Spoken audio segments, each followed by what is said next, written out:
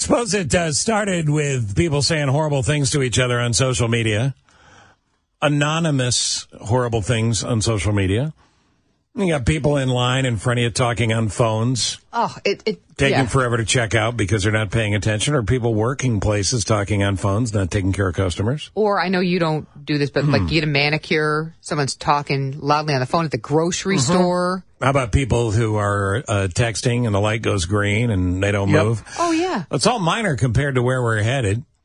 You know, all during COVID, you had people screaming at strangers for wearing masks. You got people throwing stuff on stage at big name acts all the time. Oh, it doesn't matter whether they're big name or not. Not only just throwing things on, but throwing them at the performers, like cell phones. And someone at a Pink concert threw her mom's ashes on the stage. So what the hell is going on with public behavior? I know.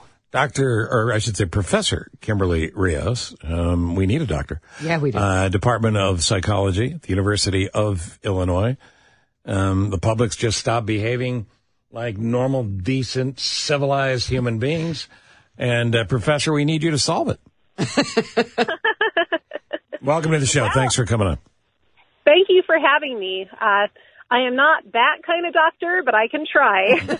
What is it about this? Do we live in the most selfish? I always just say, this is the most selfish generation I've ever seen, and I'm a part of it because I'm here. Or selfish time in the world. It's not that simple, is it? Oh, definitely not. I see a tendency for every generation to think that the subsequent generation is the worst, and we tend to, as social beings, stereotype others as in-group members and out-group members, and generational differences are definitely no exception to this.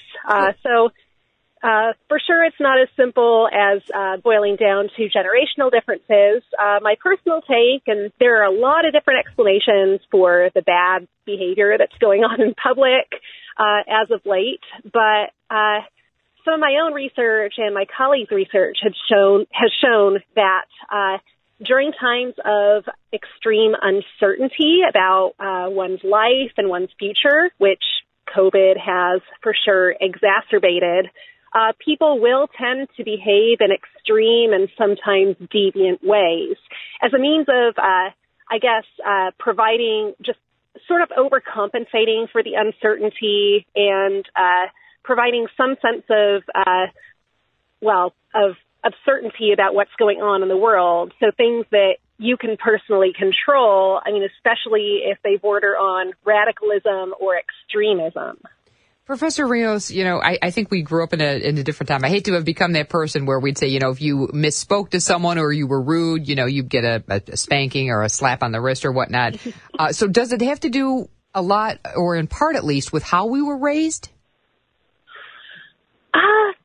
I'm not so sure about that. I think there are generational differences in upbringings, what was normative and socially acceptable. But at the same time, I think these generational differences tend to be overblown and stereotyped as more extreme than they really are. I think a lot of this is a product of the environment and the uncertainty that's going on in the world right now. And we're not, you're not, and we're not excusing it. But I do have to say, and John, you and I have talked about this many times, our generation of parents in some way, I believe, failed collectively our kids by fixing too many problems, not allowing them to deal with some of the tough stuff, to work their way through it and solve it on their own. I know I'm guilty of it. And I do believe that has had an impact on this discussion. It doesn't mean you create rude people. That's a matter of character, I suppose. But, John, you were going to say something, I think, along those lines. Well, I'm just curious because we are in an age where, it's Twitter, it's Facebook. You can say something without a consequence. You're not facing them face to face. So you're not as frightened to say and do, and then you get in a public situation and you forget that it's not a tweet. Right. Like I'm in front of them now. Oops, but you don't care. Yeah, the boundaries between what's online and what's not, what's private and what's public have been increasingly blurred during this pandemic. So, look, in the 20s, post the first pandemic in America, was there a similar thing, or were they too busy doing the Charleston? Oh, that's an interesting question. I wonder, too, if part of people's tendencies to act up during COVID and criticize people either for wearing masks, for not wearing masks, for getting vaccinated, not getting vaccinated, even getting, quote, the wrong type of vaccine. There's a lot of political polarization and ideological polarization that is wrapped up in the pandemic that perhaps we didn't see 100 years ago. So I don't know. Full disclosure, I was not alive 100 years ago. Hard to say for sure. With regard to public behavior, I guess, why do you think, or do you think we've become more bold? I think that it's hard to say whether we've become more bold as individuals, but there are situational factors, which I always think of as a social psychologist, that might bring out the boldness that was latent before. So, for example, things like uncertainty in the world, increasing polarization between groups, whether that's political groups, generational groups. There are a lot of factors at play here, but I agree with you. We're seeing more deviant public behavior, and there's a tendency for us to, I guess, forget that we're not on social media because so much of what is on social media now is blurred with what's going on in real life. I mean, during COVID, a bunch of in-person meetings and classes and such were moved to Zoom. And so now it's like, well, what's private and what's public? As my dear mom always says, treat anything that you post online as something that's forever public information. Of course. Yeah. If you can't say it to their face, don't hit send. Right.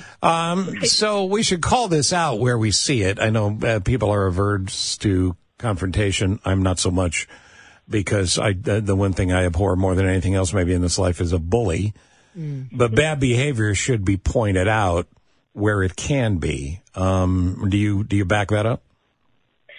Oh, absolutely. And I think when we see bad behavior, there's a tendency to keep silent about it because we don't want to be the one person that gets backlash from those bullies. And there might even be a diffusion of responsibility going on. We see something that's problematic and we think, well, somebody else will take care of it. It's not my responsibility.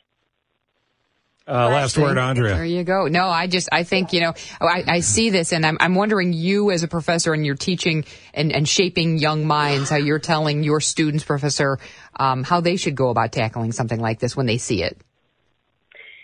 Yeah, I think the best way is to actually is to take action and to not assume it's somebody else's responsibility.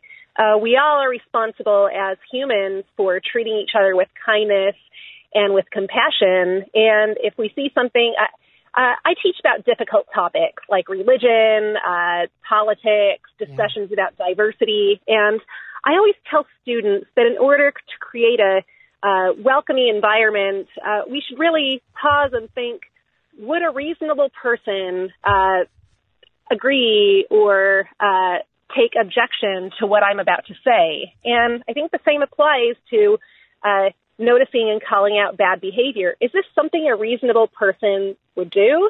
If not, then it is perhaps our responsibility to step in. Yeah, and those new WWJD bracelets, it's not what would Jesus do, it's what would a jackass do, may help in that case. Yep. Professor, I appreciate your time. Thanks for coming on. Thanks, Professor. Thank you for having me.